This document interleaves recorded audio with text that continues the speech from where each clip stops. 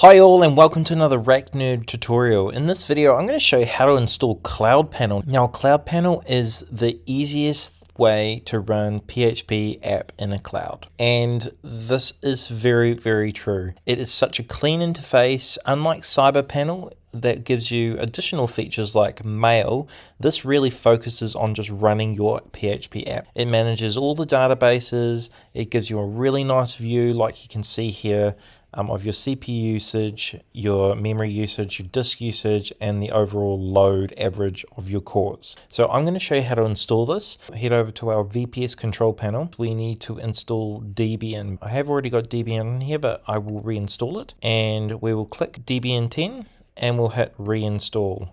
And we'll go yes. Okay, so we're going to connect to our virtual machine. We're going to bring up our terminal window here, and we're going to go into SSH root and then our IP, and I'll just type in my password. Perfect. Now I'll head over to our GitHub page, and as you can see we've got CloudPanel-auto install. Now I like to make it a little easy for people, so I just like to create these install files that is just a one-hit install. So what we'll do is we'll click that, copy this link, wget, paste it in there. Perfect. And then we'll just go bash install. This will go ahead and update all of your system, but also install CloudPanel.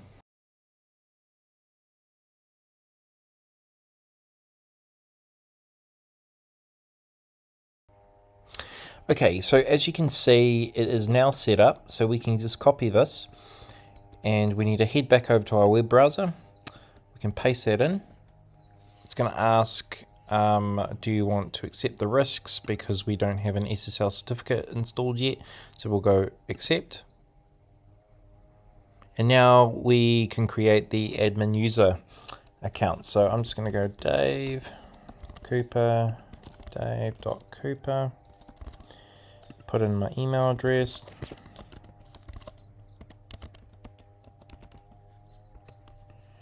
My password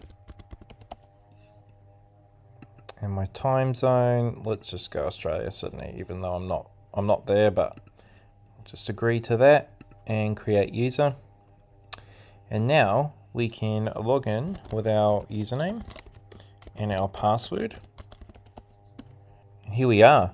Such a nice looking interface. There's our CPU usage. It's 3 cores and we've got 6 gigs of memory. The average load that we have on it at the moment, and our current disk usage. Now I'll take you through the options. There's loads here, but we'll just do the main ones.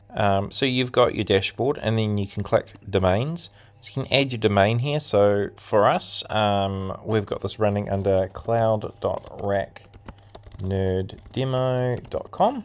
So it's going to automatically generate a document root, which will be under this on your server. And you can upload files to that directory. So now you need to choose a virtual host template. We're just going to choose a generic one, but there are other options here which are optimized and configured for various platforms. So, but we'll just do a generic one. You can also select your PHP version, which is pretty cool. We'll leave it on PHP 8 and we'll just go add domain. So now the domain's added, we can click on the domain here, and we can modify the PHP settings. So you can change a lot of variables and add some if you wish there, which is pretty handy. You can look at the virtual host file, make your changes in here, and then you've got your basic authorization where you can enable it and add users to access your server, which is fantastic. This is from the web end. And then to install an Ssl certificate, it automatically has a self-signed. We can go up to actions here and we'll go a new Let's Encrypt certificate. And it's just warning you that you need to point your DNS records to the virtual machine that we're on. We already have done that, so we can click create and install. So as you can see, there's a self-signed certificate, but we've also got the Let's Encrypt certificates. We can click on security. Now, one thing I like about this is it's really easy to block an IP address. You just add an IP or a range, and you're good to go. And then we can go to our users tab, and you can see you can create SSH users to log into your server, and you can also create FTP users for each domain name. So we can go add user, put Dave-FTP,